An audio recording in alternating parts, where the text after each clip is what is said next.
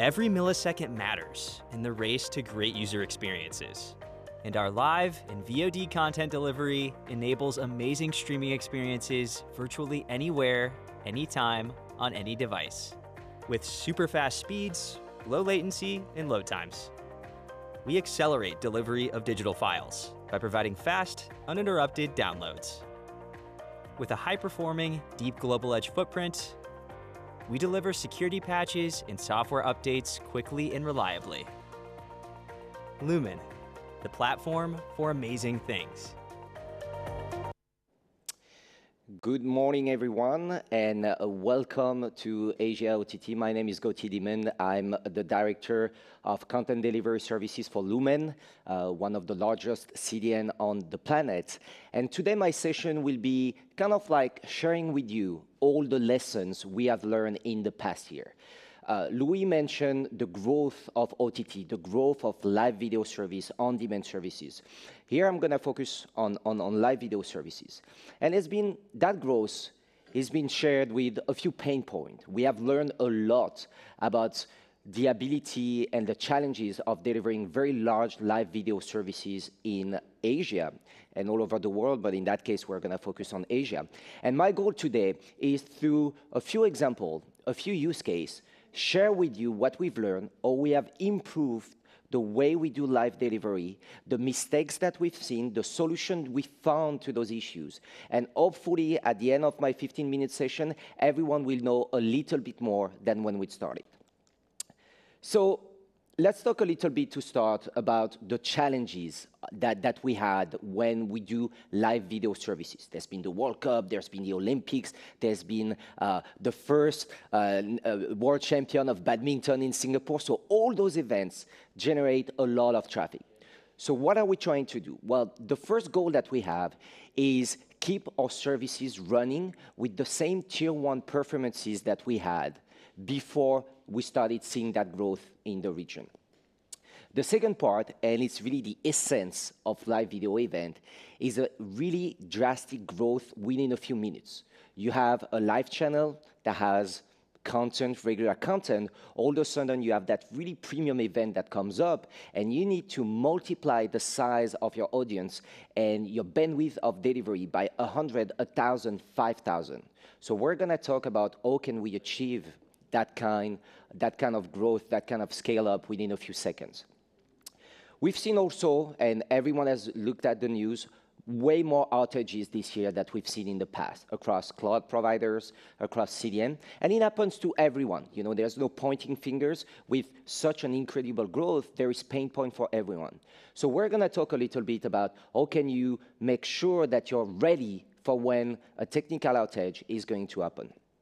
And finally, we've seen more geographical diversity. With the rise of OTT, the rise of those live events, you're going to address audience not only in Asia Pacific, but all over the world. You're going to target your expat population in North America, in Europe, in Latin America. And we're going to talk about what we've learned to make sure that that experience for those all of Asia users works perfectly.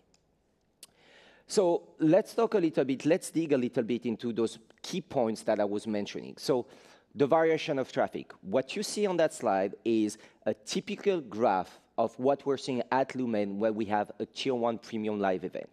What that means is that I'm delivering roughly 1 terabit per second of traffic as a regular live event channel, and all of a sudden my content is so popular that my traffic is multiplied by 7. So how am I going to be able to cope with such a drastic increase of traffic?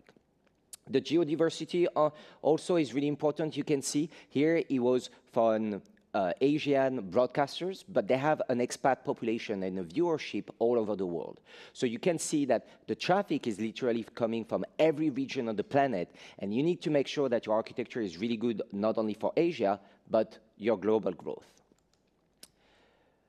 One of the things that we've noticed the most this year is that the challenge is not about scaling the architecture. It's about scaling the access to eyeballs. So every CDN knows their business really well. Every tier 1 CDN at Lumen, we know to deploy new POP. We know to build a really big architecture. We know to scale that architecture to be ready for live event, right? But the trick is that, do we have the right access to the eyeballs? Do we have the right connectivity to the ISP? Do we have the ability to reach out to your end users? And that's something that we focused a lot this year, because most of the technical issue we saw was peering issues, access to the ISP's network. And so that's something to consider when you're going to build your architecture. It's not only about how much server capacity do you have, it's like, does your architecture have enough access to your end users' eyeballs? And the outage, due to that peering issue, the outage that we're seeing now on the network are outages that are way more localized. It's not binary. It's not my entire platform goes down, no one can see the video. It's going to be linked to those peering issues. So it's going to be the users, maybe on a specific 5G network, maybe on the specific ISPs, that are going to have specific issues. And so when you're going to consider your load balancing, your redundancy architecture, you need to think not about a global scale, but really about a local ISP level redundancy. What happens if the users on Singtel cannot access my content? What happens if the users on Telstra are having extreme rebuffering compared to other ISP, right? So it's all going to be about digging down deeper into my redundancy architecture. With that increase of traffic, the access to your origin is going to be the most important. So obviously, right now I'm exposing the issues that we're seeing, and then I'll give you the solutions. But one of these solutions is basically multi CDN and more vendors, right? Well, you still have only one origin. So when you're going to build that architecture, when you're going to design that multi CDN architecture, how do you make sure that the origin where your content resides is available to every single vendor that you contracted with? Okay, that's really important. It's not only about the delivery, it's also about the access to the origin. And things like direct connectivity to your origin platform are going to be key checkbox that you need to have with your CDN vendors to make sure they have direct access, not using the public internet, but direct access to your origin live and on demand. And then how do you protect that origin? So let's say everyone has a lot of connectivity to your origin, everyone has dedicated links. Well, everyone is going to come at the same time onto your origin, right? And we've seen in the past, we've seen this year's origin not able to cope with such a drastic increase of requests. And the origin start to slow down, start to 5xx, and then it's a disaster because no one can access your content. So making sure that you set up the right mid-tier architecture, those services called Origin Shield that you have across every CDN vendor, every tier 1 CDN vendor on the market, is something that is for you going to be really key into making sure you don't overwhelm your origin architecture and that everyone is going to be able to access your content. All right, so let's talk a little bit. I covered the basics. Now let's go a little bit deeper into some of the aggravating factors to those challenges that we've noticed this year. Obviously, load balancing tools. So when I move into Asia, what I noticed is that a lot of those big OTT services had vendor diversity, but not diversity within the same service. What that means is that you had one vendor that was managing the VOD, one vendor that was managing the live, but if one or the other was going down, the entire service was wiped out. So it's not only important to have more redundancy within the same service, but also make sure that you have the right load balancing tools and that load balancing is done automatically without human interaction. Outage happens really quick. You don't have the time to have someone, a human, looking at the stats, seeing that you have an outage, and then taking an action. Everything needs to be automated. Therefore, making sure that you have the right load balancing, the right real-time monitoring is very important. We've gone from a few years back to like server-side monitoring to client-side monitoring. And today, if you don't have a service that is within your video player, within your client-side application, well, you're not delivering best practice OTT services. So really key important part. Live supports. So the difference between OTT and live events is that the time frame that you have to react, if there's an event happening during your live event, is much, much, much smaller. You have a few minutes, less than 5, we consider at Lumen, to find the issue and remediate the issue, right? So having the right support in region, having the right bridge, having the right Slack channel or whatever real-time communication service you have is going to be extremely key to make sure that you can address any issue that arises during the live event. Because 15 minutes on a basketball game at the Olympics is basically 25% of the game that your audience is going to miss. So every second counts when it comes to support for live event.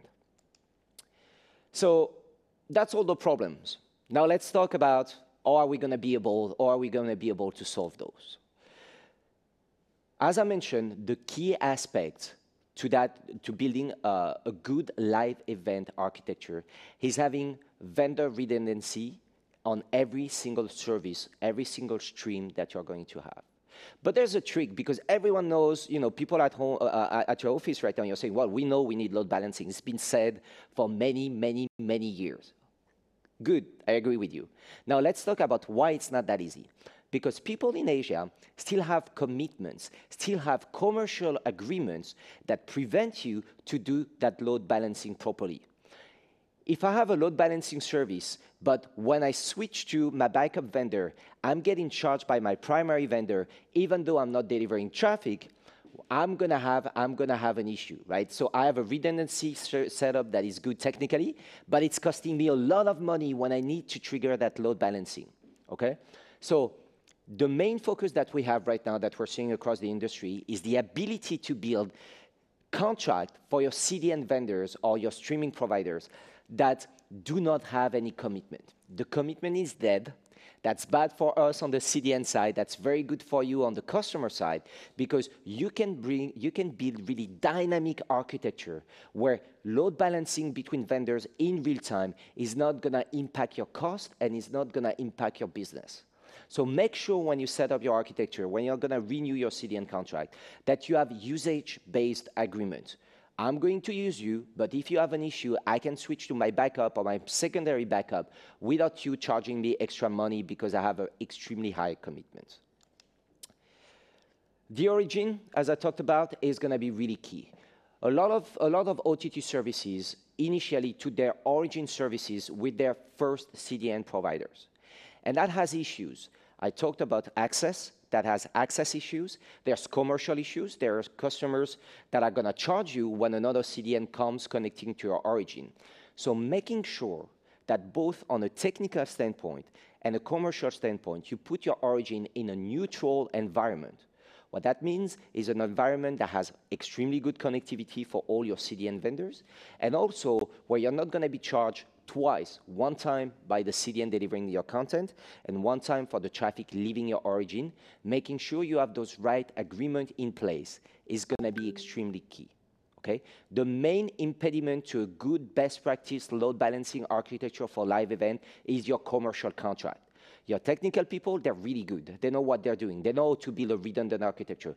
But your procurement and your commercial terms are going to be the main reason why it's going to cost you a fortune right now to build a best practice OTT architecture. And then something that is really close to my heart personally, coming from the peer-to-peer video world before joining Lumen, is you need to make sure that your redundancy is not only based on CDN load balancing, but on alternative technology. You can have a first layer for live event of redundancy, but you need to make sure you consider a second layer with different technology. Those technology could be WebRTC peer-to-peer. Obviously, that's something that is really close to my heart. That works really well, and that actually works the best when you have those big live events. You can have 70 to 80% of your traffic delivered by the peer-to-peer network. And then look at different technology. You have open caching, who's making a big push this year. I think, if we meet again next year at that same conference, open caching is going to have a big space into the industry. It's been around for a long time, but now we're seeing like those key thought leader customer onboarding on open caching. And then alternative technology like multicast ABR, for example, that allows you to deliver really efficiently within an ISP network is going to be something extremely important. So not only building that CDN load balancing that you guys already know about, but make sure you introduce innovative technology that can take over if there's some kind of issue with your CDN vendors. Finally, all that architecture, all those alternative technologies, all of that is nothing if you don't have the right tools to activate those solutions at the right time. And so, you know, I was telling you initially about the peering issue, the more localized level of outages that we're seeing this year, right? Well, why is it so important to have client-side? Because client-side allows you to do personalized decision-making based on each individual device. So I'm not going to take my Singapore users and move them from CDN A to CDN B or CDN A to peer-to-peer. I'm going to make that decision on an individual user basis. I can be here sitting next to Louis. Louis is on a Singtel network. I'm on a StarHub network. We're not going to get our content the same way, even though we're sitting in the same room. And that is a very important notion. To do that properly, you need to make sure that you have those right tools. You need to make sure that you have those right client-side real-time analytics and client-side load balancing to make sure that everything you build upstream, that CDN architecture, that CDN redundancy, that delivery technology redundancy, is going to be able to be triggered when it's the most required. The last part is that load balancing. Also know the main difference is that before we were seeing customers triggering during live event load balancing when you had really like issues with the user experience. Now that load balancing is really more refined. It's not going to be about can I access the stream or not. It's going to be, well, Gautier, you've been watching 1080p on your iPad Pro the last 6 times you watch a badminton game in Singapore, and this time you're watching in 720p. That is not the user experience that I expect for you. So I'm going to switch you to an alternative delivery method or an alternative vendor because now I have learned from what you are to expect from my service, and if it's not to the standards that you expect of my service, I'm going to be able to trigger that switch in architecture to make sure I deliver the best experience possible. On that note, I want to thank you very much for your time. We'll be available at Lumen on the virtual trade show all day, and then you will have our contact, of course, if you want to drop us a note or an email to have more questions. We can give you a lot more example. We can go much more into details into what we've seen, show you logs, show you stats, and we look forward to talking to you very soon. Thank you. Gautier, thank you very much for that. We've got time just for a sort of couple of questions, and we've had some come in. Huge amount of information in there, and I just want to take the opportunity to sort of perhaps unpack a little bit of it and not ask you to repeat yourself, but perhaps delve a little bit more. The first question is really around low latency, and I mean, how do you see low latency? So that's a really good question. So low latency basically is something difficult for us CDNs because in those live architecture, we have a lot of safety valves. You know, we have buffers, we have a lot of ways to make sure that even if we have a small latency, that's not going to impact your user experience. Right. Doing low latency means removing all those safety features. All those safety valves are off. So what that means the point when you're doing low latency about redundancy is even more important because you have less safety mechanism, less safety valve than when you have regular higher latency in the 20 to 30 seconds. So low latency is really important because it's going to drastically improve your user experience, but your ability to manage multiple vendors, your ability to provide redundancy in your service is going to be that much more important that you don't have any safety valve left when you're doing low latency. Okay, really interesting. And then, look, second question is, I mean, you talked about sports and it's diving into the sports question, which is from a CDN point of view, what are the biggest challenges when you come to live sports? That's a really good question. So the biggest challenges we have is really that ability to ramp up within a few seconds, right? Like it puts enormous stress on any CDN architecture because at the beginning of the game, if you watch like a soccer game, you're going to have your baseline users, and then when the game starts, you're going to multiply your traffic by 10, by 20 within only 60 seconds. So the biggest challenges that we see on the CDN side around live services is making sure we have that ability to scale extremely quickly, much faster than what you would do with a regular OTT service. And so those notion of peerings, those notion of access to eyeballs are going to be that much more critical because I don't have 2 weeks to scale your on-demand OTT service. I have 60 seconds. So the planning that comes ahead, the work that we're going to do with our customer to estimate the best, where is the audience going to coming from, what region, what ISP, the size of the audience that they expect, and have all of that prepared days or weeks in advance is going to be that much more important to us. So it's a planning problem. You just got to make sure you're on top of it before the live it's a sports planning begins. Yeah, and the good thing, to be really transparent with you, is that our customers tend to always overestimate their usage. So that is really good. That means we're able to build an architecture that is much bigger than what we end up seeing during the live event. But that's a good problem to have. Absolutely. Gautier, it's been absolutely fascinating. Thank you so much for your time this morning. Thank you. Really appreciate it. Thank you for organizing that event, and we look forward to talking to everyone on the virtual trade show. Absolutely. Thank you. Thanks.